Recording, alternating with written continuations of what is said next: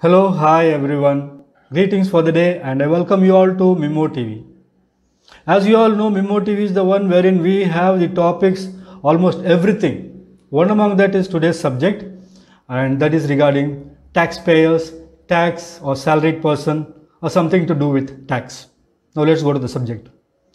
Almost all taxpayers' main concern is to how to save their hard-earned money. Obviously, it's our money and we need to safeguard it, right?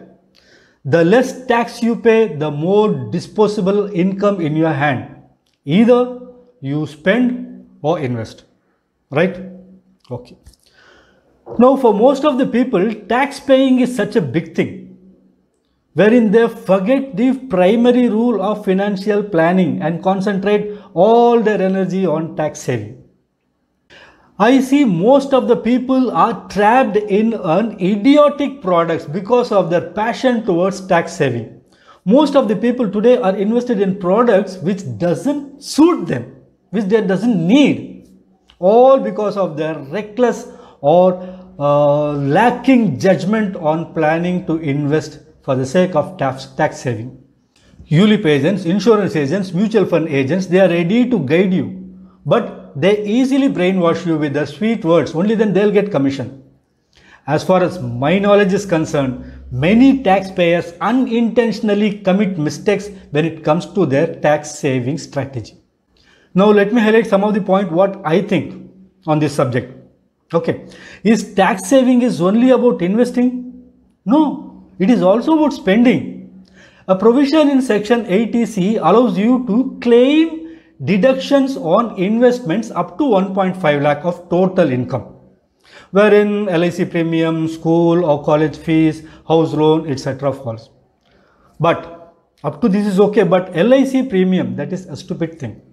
LIC insurance, LIC should never be bought with this intention of saving tax.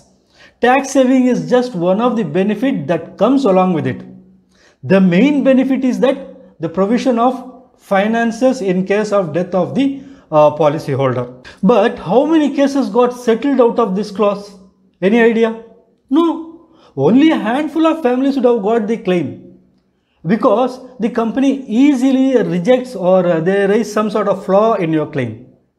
Okay, the worst sufferer are those who invest in LIC and other companies' endowment policies and money back policies, etc. Such people forget to realize that although the tax is being saved for the current year, they are actually getting into commitment for next 15 to 20 years or whatever the policy's tenure, and they have no idea how to meet their future goals.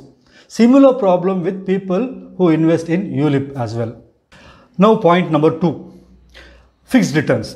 Many people invest in senior citizen savings scheme or PPF or 5-year fixed deposit lock in bank or something like that. Okay, they are not sure what they are going to get out of it, but they are happy that they have saved the tax. Now if you invest in ELSS, next year you need money, what you are going to do?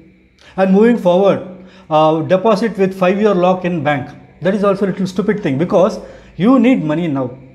You don't have money to buy food now. You are starving. But what's the use of the money which is going to come only after 5 years?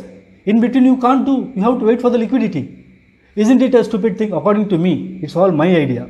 Okay. Tax saving is just a benefit provided when you invest your money and don't make it a primary objective investment. Now next comes investment in mutual funds. We come across lots of advertisements in TV. They clearly say, read the plan carefully and then sign because risk involved.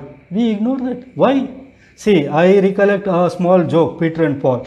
Peter keeps throwing money in a well, but Paul comes and asks him, what's the use? Why you are throwing the money in the well? Then Peter says, government has announced that we can save about 30 rupees for each 100 rupees what we put into this well. What's the use? Isn't it a stupid thing? So whatever I shared with you now is my own idea, my own experience. Everybody's got different vision on different subjects. This is my view and my ideas, what I shared with you. So don't mistake me. This is the disclaimer for this. And don't be greedy about money. Keep the money within your reach. Pay the tax and be happy. Make the people around you happy. Take care.